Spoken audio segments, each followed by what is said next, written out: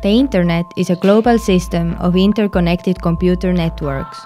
It is a network of networks that consists of millions of private, academic, business and government networks that are linked by a broad array of electronic, wireless and optical networking technologies.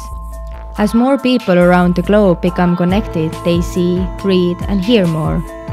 There are now so many more ways to spread ideas to people worldwide than ever before. So we can say that the Internet is a virtual place without borders. It is everybody's place and nobody's place, and we are all in it together.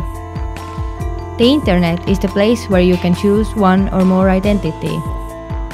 Or if you want, you can stay anonymous. You can also send messages with your friends, buy clothes from online shop or share pictures of unicorns and cats. Without a doubt, the Internet and new technologies have been a force for good.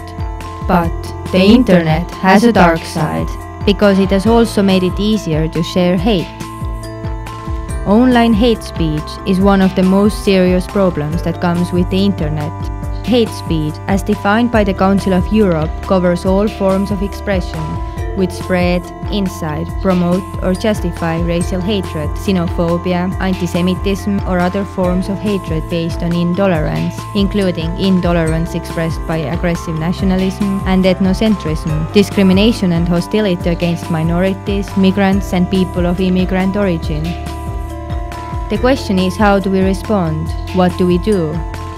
On one hand, we have the freedom of expression. Everybody is free to share their opinions. On the other hand, freedom can only exist when it doesn't limit others' freedom. Freedom of expression goes hand in hand with the demands of a democratic society. It is a necessary condition for the enjoyment of our democratic ideals, providing space for public discussion and debate, without which there is no democratic society. The question is, when does the freedom of expression become an expression of hate? Where do we draw the line between speaking our mind and expressing hate? Or is hate speech part of freedom of speech? But whatever we say has consequences. Freedom of expression doesn't give us the right to offend, discriminate, hurt, hate, intolerate or bully, because freedom comes with responsibilities. So how do we stop hate? How do we regulate the Internet? The first issue is that the Internet has no borders. The borderless nature of the Internet means that closing down an offending website page or service provider doesn't solve the problem, because there are many more waiting behind the walls or across the border. The other issue is the anonymity of the Internet. People who are able to post anonymously are far more likely to say awful things, sometimes with awful effects. Speaking from behind a blank wall dissociates the responsibility from the person. It is far easier to hit the send button without a second thought under those circumstances. So what should be done about the spread of hate through cyberspace? Laws attempting to prohibit hate speech are probably one of the weakest tools we can use against it. It is very hard to create a prohibition or a prescription against the free flow information. We have to deal with hate speech in other, more creative ways. We need some other solutions. We need to make people aware. Public awareness of hate on the Internet, whether through reports and studies or media coverage, can go a long way to help sensitize the public. We must never be indifferent to hate and discrimination. Everybody can do something against hate speech, and every little action counts. Fighting hate is a shared responsibility.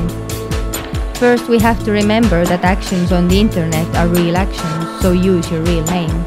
If you see a hateful comment, video or photo, report it to the administrator. And most of all, think critical. Think before you comment and think before you share.